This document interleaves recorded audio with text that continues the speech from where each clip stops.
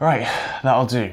This is a super ultra wide and it's absolutely massive, as you can probably tell.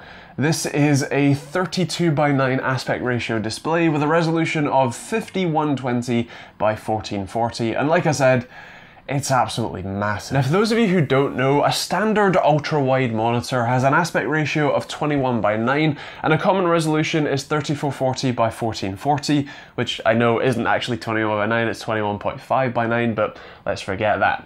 This then is a 32:9, or a super ultra-wide. It is 49 inches diagonally, it's almost 4 feet wide, and it's just absolutely insane. It's basically two 1440p 16:9 monitors sandwiched together, which means that you can fit two standard 16:9 windows, say web browsers, side by side without having any lost information. Now, you probably have two main questions here. One, what's it like to game on? And two, why would you want one? Let's actually start off with the latter, since this is mostly a productivity display. This is something that you would use in your office, maybe as a creative professional for the ultimate Premiere timelines, or even just as a, Excel worker, whatever. Being able to have multiple windows open, specifically you could comfortably fit 3 fairly standard sized desktop windows open on this without really losing any information, is absolutely fantastic. I know that people who do work with very large, say, Excel databases with stuff like tables that are hundreds of columns wide, this would be great for them, but also it's just generally great for productivity if you can manage having the windows in different places and not having them on different displays where you can use Windows Snap a lot easier. That's probably the main concern I would have with this, but like I said, this is really a productivity monitor at heart. Now, to answer the former question, the experience is absolutely fantastic. If you thought I wasn't going to game on this, you would be sorely wrong, because it's actually very, very nice. The field of view that you get, especially if you sit only a couple of feet away, it totally encompasses your peripheral vision, and it is an absolutely fantastic experience. In stuff like CSGO, where in FPS titles you're going to get more benefit out of it because you can kind of use the peripheral vision to your advantage, it was absolutely fantastic. Impressively, the actual panel itself really isn't bad as a gaming panel. I think in terms of black to white response time, you're looking at about 8 milliseconds, which, while not the snappiest 240Hz display, is certainly not bad. Also, the total system input lag was also pretty reasonable at about 38 milliseconds, or pretty average for even gaming monitors I've tested. And a really nice feature, or an added surprise, is that this can run at 70 Hz out of the box without any overclocking. Colors wise, this is a pre-calibrated monitor. Out of the box, you get a sheet that tells you not only the average delta E of just 1.4, but also color and brightness uniformity, which is great to see.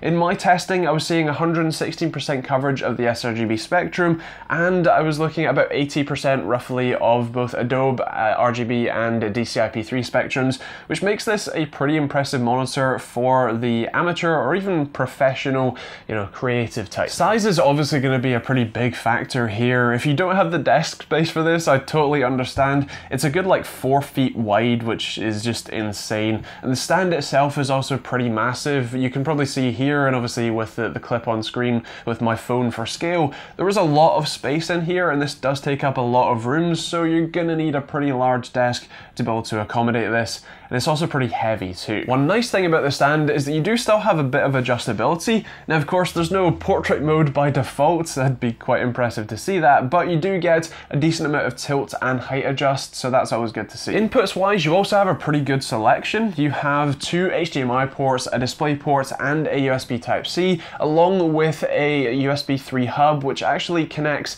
the webcam that's built in up at the top, which has a pretty cool mechanism to hide itself away when you're not using it, and actually fully disables it as well. And as a final mention, you do also have adaptive sync in this, which means no matter which graphics card you have, and if you're gaming or if you're general office productivity, if your system drops below 60 or 70 FPS, depending on what you have it set at, it will still be a smooth and responsive experience. Especially on the gaming front, it was actually very nice to see on my relatively underpowered RX 480 system I have under the desk. So what does all of this cost you then? Well, currently it's just over £900, squarely putting it in the premium end of the market. I think with its non-gamer focus and its pretty high price tag, it will mostly relegate this display to creative professionals and other sort of office workers who really want the 32:9 aspect ratio but don't necessarily care for it being a gaming monitor.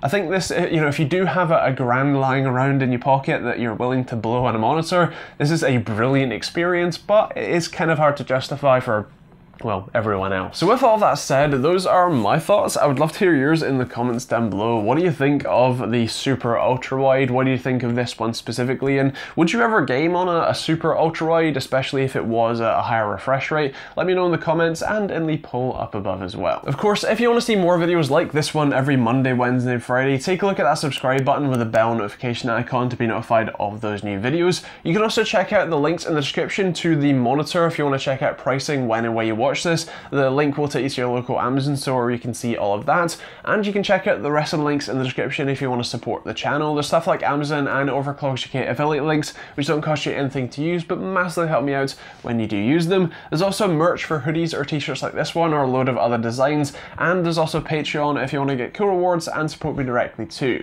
You can also check out the rest of the links from stuff like private internet access, which is great, and cheap VPN, or Humble Bundle for cheap games to support charities too. And you can check out some other videos all the way over there somewhere if you want to keep watching, and maybe check out some normal ultra-wide reviews and see what the difference is. Otherwise, that is pretty much it. If you've got any questions, leave those in the comments down below, and we'll see you all in the next video.